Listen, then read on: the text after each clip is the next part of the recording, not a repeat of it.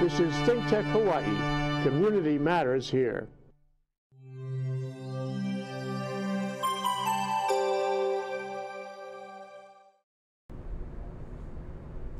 Aloha, and welcome to What's on Your Mind Hawaii. I'm Tim Apicella, your host. The title for today's show is 5 Ways to Clean Up the Money in Our Politics. We've all heard the saying, money is the root of all evil. But in fact, the real verse is, the love of money is the root of all evil. And there's no better place where money is a necessary evil than in politics. Specifically, if you want to win an election, you are going to need a truckload of money, and it doesn't matter if you're a Republican, Democrat, or independent candidate. You're going to have to love raising money and spend a good part of your day doing it. Many Americans feel and believe that government is beyond their influence because they don't have thousands of dollars to contribute, and therefore their ability to lobby for policy changes is left only for the rich and large corporations. In the past, we've seen successful efforts to reform money contributions. The 2002 McCain-Feingold Act comes to mind. Thanks to this act, we had better disclosure where the money was coming from and that soft money had its limits. Fast forward to 2009, when the Supreme Court decision of Citizens United versus the Federal Election Commission turned our election campaign funding laws upside down and inside out. Our guest today is former U.S. Representative Ed Case, who served the state well from 2002 to 2007. Representative Case recently wrote an excellent editorial in the Star Advertiser on January 7th, outlining the ill effects of money in our political system, and more importantly, pointed out 5 steps that can be implemented to reverse it. Ed, thank you very much for coming on our show and coming on to What's on Your Mind Hawaii. Yeah, it's great to be on. Thank you for having me. I read your editorial and I thought, boy, what a great topic, particularly in this day and age. And particularly given our last election, the presidential election, and where we are now with the state constitution discussions. So well placed, well timed, and thought it was very well written. So well, thank you. Thank you very much. There's a lot of people in the country that care very much about this issue today. You know, it's interesting, you take a look at what we all think of our government, and of course we're at an all-time low. Some of them for just political reasons, kind of the cycle of politics in and out, but it's really what is really concerning are 2 things. First of all, the long-term ebb in public confidence in government, and more specifically from my perspective in the United States government and in the U.S. Congress, where I was very privileged to serve Hawaii for 5 years. That confidence has been going down rapidly. I think when I was in Congress, and that was only about 10 years ago, public confidence was at an all-time low of about 25%. Now we're down to 15%. Maybe even lower. That's the number of people that have any real confidence in our government. Mm-hmm. Now, I can tell you that there's a lot of people inside the Beltway in Washington that have a lot of confidence in government because government's doing what they want. So what we're really talking about is what everybody else in this country feels. And what is of greatest concern, which is why I wrote this editorial, is not just the dysfunction in government, not just the inability of government today to get past the partisan divide, not just the deepening and broadening and angst and anger of that divide today.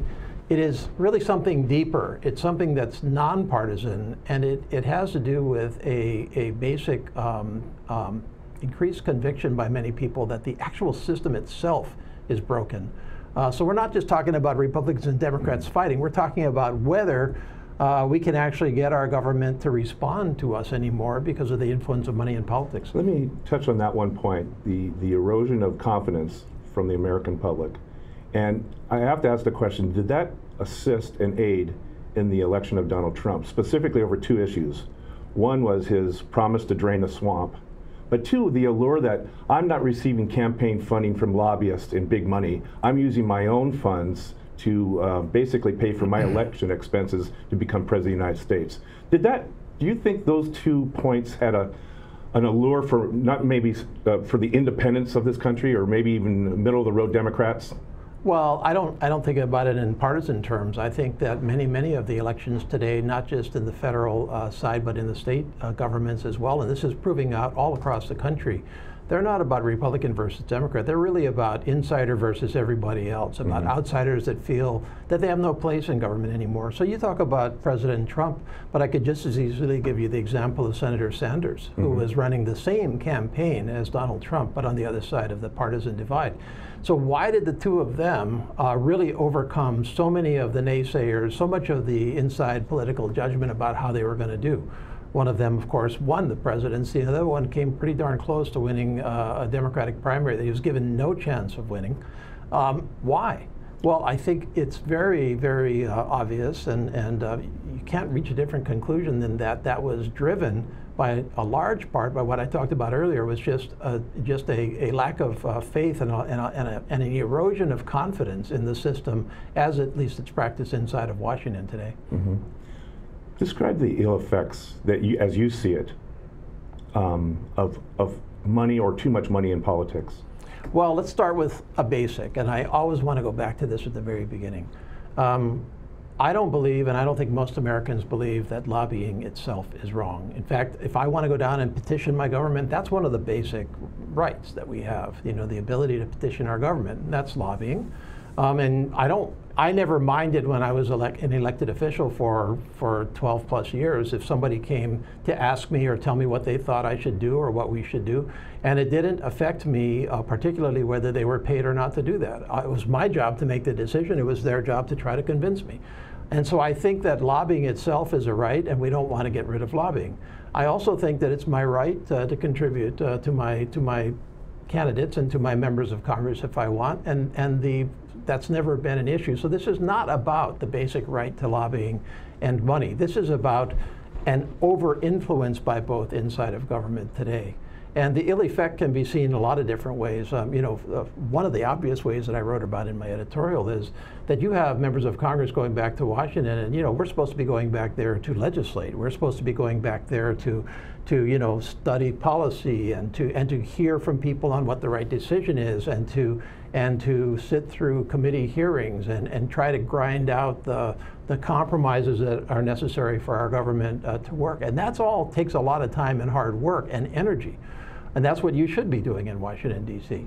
But increasingly, because of the drive of money in politics and the drive to get money and spend it in campaigns, you find legislators that are going back there as I was when I first went back there, and I went back there 15 years ago now. And the advice to me was, okay, when you're on the ground in Washington, you should spend 25 to 50% of your time not legislating, but raising money and talking to lobbyists who have a lot of money to contribute to you. So, every Wednesday morning, every Wednesday afternoon, go down to the local call center and just dial for dollars. That's a day taken away from legislating. That's not a lot of fun, is it? I mean, I'd rather sell encyclopedias back in 1958, door to door, than dialing for dollars for a political campaign. I don't really know of that many members of Congress who like doing it. It's more a matter of, how much can you tolerate it? I mean, some run for the hills from it, and some are quite good at it. And I'm somewhere in between, I guess. I have had no problem calling up people and asking them to contribute to me. But when I'm doing that all of the time, when I'm forced to do that all the time, then that's a problem. The second problem, of course, is simply that money is going somewhere. That money does not come free. That money comes with expectations, with preferences, and it's absolutely inescapable that if you have too much money, you're going to get influenced the wrong way. I don't think people understand to what degree that pressure of influence, what the form of that looks like specifically. And we all know that there's lobbyists, and lobbyists have influence and requests, but how does it come about? How does it actually meet your desk? And well, let's just take a fairly blatant example. Probably one of the best systematic and deepest pocketed and deepest influenced lobbying groups is the pharmaceutical industry, Big Pharma. Big Pharma just doles out a ton of money on both sides of the aisle. Now, every once in a while, an issue comes along that's their number one issue. You could take Medicare reform when I was there, healthcare reform, you can absolutely bet that there are special provisions in that bill that wouldn't have been there if that money had not been contributed. So do they write legislation and then politicians review it and say, I changed this or changed that? Do they actually take the authorship of legislation? No, I mean, they don't take authorship, but they offer what they think should be the legislation. And I don't have a problem with that, by the way. I don't have a problem with somebody coming to me and saying, hey, I'm trying to achieve X, and here is some language that would achieve it. I have no problem with that. It's not my job to just accept that carte blanche. So if you're a legislator that is accepting that carte blanche, and I say that that's wrong. But if I'm taking it and sifting it and saying, okay, do I agree with this? You know, is there a better way of doing it? I got no problem with that. It's the system itself that presents the problem, because when you spend all of your time responding to the pressures of political fundraising and money, and when you spend all of your time dealing with the lobbyists who contribute money inside of Washington as opposed to worrying about what's going on in the rest of the country, and when the system is responsive only to big money, that's when we have a problem, and that's the problem today. Just big money. I mean, I'm not going to mention big pharma or whatever, but is there ever a situation where big money will sit in your office and threaten you if something doesn't go their way? Either implicitly or explicitly? Well, the implicit threat is always there. You're always. How do they suggest it implicitly? The great lobbyists, they never suggest it. No. I mean, they're just too smart to do that. But hey, come the next campaign, the next election, you voted against them. Well, you might find that you're not getting a contribution from them anymore. It's very subtle. Right. It's I mean, I can count on one hand the number of overt threats I got. What did that feel like? What did that sound like? Get out of my office is the way I felt about it. I'll listen to you, but don't threaten me. So you've actually received, if you don't do this, I'll do this. Very, very, very few times. So I don't want to represent that like that. It's not. It doesn't go down the way that most people think. It's a lot more subtle. It's a lot more indirect, but the influence is there, and the responses to the pressure valves of that are there. Yeah. I want to read a quote from Senator McCain, John McCain's 2002 memoir, and I think he used to be a big leader in campaign reform, and this was interesting. This is just taken out. I didn't have the whole entire quote, but it says, "By the time I became a leading advocate of campaign finance reform, I had come to appreciate that in politics, suspicions were not always mistaken. Money does buy access in Washington, D.C., and access increases the influence that often results in the benefit of a few versus the expense of the many." Well, that's fundamentally how most of us feel right now, is that we don't have a seat at that table, that the decisions that are made are only really explainable if you explain them as decisions tailored to a very small group and very influential group, and almost always a large moneyed group. And that has been what has driven the confidence in our government to a low. And my problem, and the problem of other former members that I've joined with in the Reformers Caucus to try to show the light on this a little bit more, is that it's one thing to have the problem of dysfunction, but we always have believed that our democracy was strong enough to right itself. That our democracy, like a ship in a storm, it would come back to an even keel, or be inclined to an even keel. It'd be corrective action that could be taken by the American people, the American voters, to rise up and say that they didn't like what was going on, and that you would have, on occasion, political revolutions over non-responsiveness from government. And the problem here is, for the first time in my life, I question that. I question whether the circuit is so closed that it's very, very difficult to. It's not going to be solved simply by, electing some more Democrats or more Republicans. That's not the solution. You belong to a group which we want to talk about right after this break called Reformers Caucus, and so we're going to take that break. I'm Tim Apicella with former Congressman Ed Case, and we'll be right back. I'm going forward to the game and it's gonna be great. Early arriving for a little tailgate. I usually drink but won't be drinking today cause I'm the designated driver and that's okay. It's nice to be the guy that keeps his friends in line, keeps them from drinking too much so we can have a great time. A little responsibility can go a long way cause it's all about having fun on game day. I'm the guy you wanna be. I'm the guy saving money. I'm the guy with the H2O and I'm the guy that says, let's go.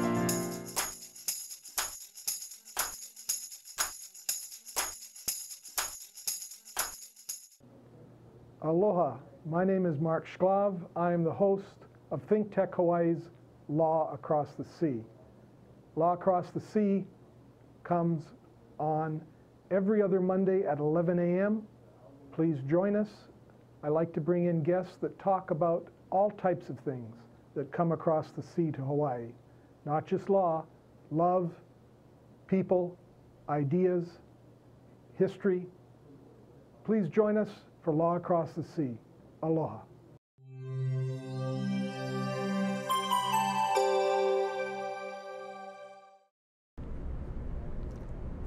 Aloha, welcome back to What's on Your Mind Hawaii. I'm Tim Apicella, your host, and I'm here with former Congressman Ed Case, and we're talking about money in politics. And before the break, Congressman Case basically was talking about a group that he belongs to called Reformers Caucus. And so Ed, would you kind of talk about that group and its mission and where it's been and where it's going? Sure. Well, the Reformers Caucus is a organization of now almost 200 former members of Congress and governors who all feel the same way about how Washington is working and the decline in confidence by the American people in Washington generally and in Congress and specifically. And so a couple of years ago, really, this group started to coalesce around the idea that this was issue one, and we call it issue one, and all of what I'm talking about here can be found on a website which is issue1.org. And we believe that issue one is money in politics, and we believe that issue one is the reforms that are necessary to try to curb the excesses that we believe have occurred and the damage to the country that has occurred as a result. And so this is a very fascinating caucus. Many of the people in this caucus you would readily recognize, people like, former Senator Bill Bradley, some of the real lights of the House. I mean, some others like me who Former Speaker Tom Daschle, I believe, is part of that. Majority Leader Tom Daschle on the Senate side, and many House members and governors, on both sides, by the way. So if you take a look at the political spectrum of the members of this caucus, you'll go from far left to far right. How long has this caucus been in? Couple of years now. It is growing. More and more former members are joining it. I think it's about half Republican Democrat at this point, and we're doing what I'm doing here. We are trying to highlight the issue back in our home states or elsewhere. We are trying to encourage the Congress itself to do some common sense reforms that we think will assist the process. And so we're using the I guess the bully pulpit of our former offices to the extent that any of us have that bully pulpit to try to tell the American people that hey, you're not alone. A lot of people that were there inside feel the same way. And what is the reception that this caucus is receiving? Specifically, are you getting airtime on media avenues? Increasingly, yes. And the caucus has now morphed a little bit into the next stage, which is a more active presence inside of Washington. For example, the caucus, together with other like-minded groups and people, will put on presentations and conferences. There's a conference coming up, for example, in March, where many members of the caucus will come, and the media is paying more attention to this reform effort because, first of all, it's incredibly unusual to have a caucus like this around any issue. I really can't. I've never really heard of it, and I'm going to assume that you haven't hired a lobbying effort to lobby the existing Congress. Well, there are people that are not former members that are part of issue 1 that are dedicated to this particular issue. And again, there's the example right there. There's nothing wrong with any of us lobbying Congress to try to get congressional reform of lobbying. That's fine. That's fine. That's not a contradiction. I mean, you've already done that because you just told me before we went on air that actual existing members right now have formed their own caucus. And what has happened as a result, and just in the past couple of months, we've seen the formation of a caucus inside of Congress, so consisting of current members of Congress that agree with us and that are willing to introduce bills that will implement the policy directions that we want to take to try to reform the system. That caucus is a very small caucus so far. And in all honesty, that tells a little bit of a story because we as former members are not in there. We're not having to go chase bucks and, deal with lobbyists. And so to some extent, we have the freedom of expression. But inside Congress, of course, you're still reliant on that system for the money to win your reelection. You mentioned the freedom to kind of opine about things that you normally wouldn't be able to do. It's a great. And I'm looking at Senator Flake. I'm looking at other Republicans that have decided not to run again, and yet now their opinions about things are far more, how should I say, aggressive about what they feel and what they believe than before they were going to try to get reelected. Yeah, and that's a little bit of the tragedy of the system in a way, because the system does tend to get you to stifle yourself a little. If I look back at my time in office and focusing on Congress a little bit more, because I was quite outspoken as a state representative here in Hawaii. But as a member of Congress, I was a little more careful to be measured in my criticism and tones, and part of that was just learning my way in the system and trying to make sure that I was critiquing the right things. And part of it was that one of my jobs was to obtain what Hawaii needed, and that didn't take standing on the floor of the House and screaming. But I tell you, if I had it to do over again, I think I'd be a little bit more vocal. I think you could have your cake and eat it too. I was going to say, if there's an effort from this, the membership's about 20 congressmen right now, and I'm sure it's going to grow. I hope it does. But given the reluctance to be a little bit more outspoken, what's the chances of success of legislation moving forward that would limit the power of lobbyists? I think the funny thing about reform is, and I've been through various types of reform in my legislative career. You think about reform as kind of this gradual process. That's not how reform happens. Reform is like a lurch every once in a while. It's like a rubber band. It builds up, but then sometimes it just snaps, and then you have the opportunity for reform. You talked about Senator McCain earlier, McCain-Feingold, and you recited that as rightly recited it as an incredible leap forward in terms of campaign finance reform.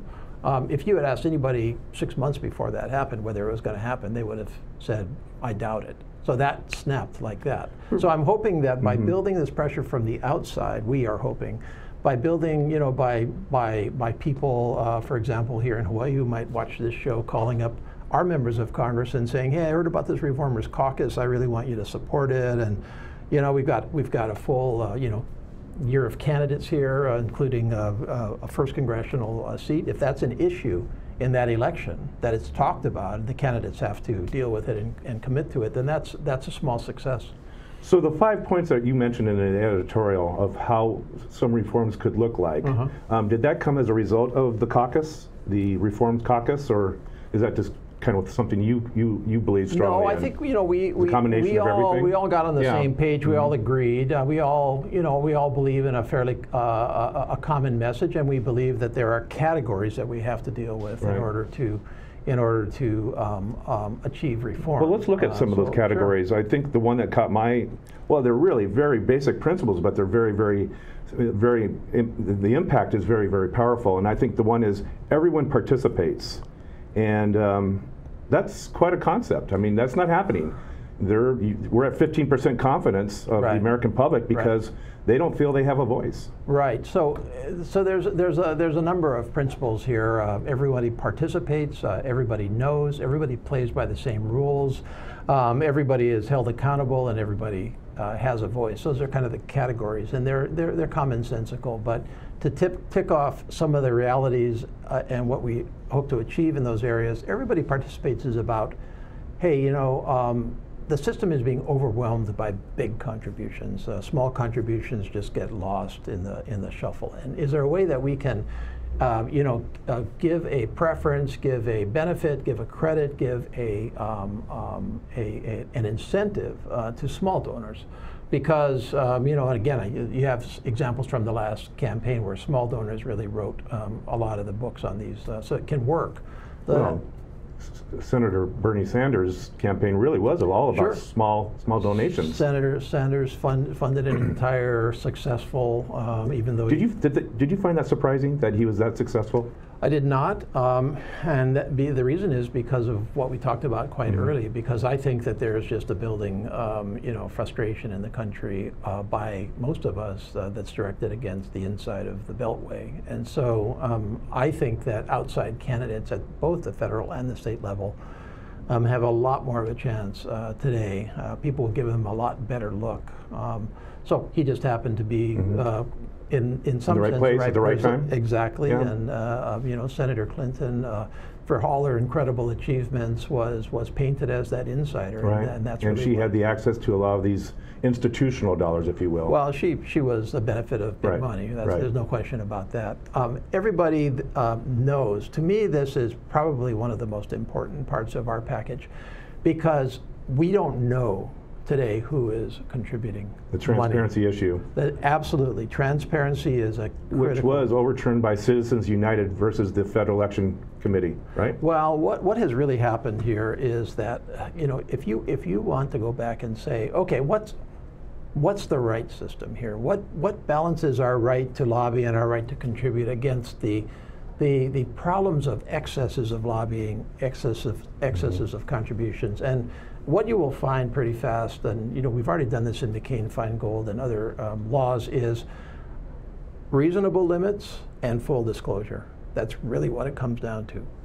That, you know, you can contribute, but you can't overwhelm the system. And the U.S. Supreme Court has said it's completely legal to have reasonable limits. That's never been questioned.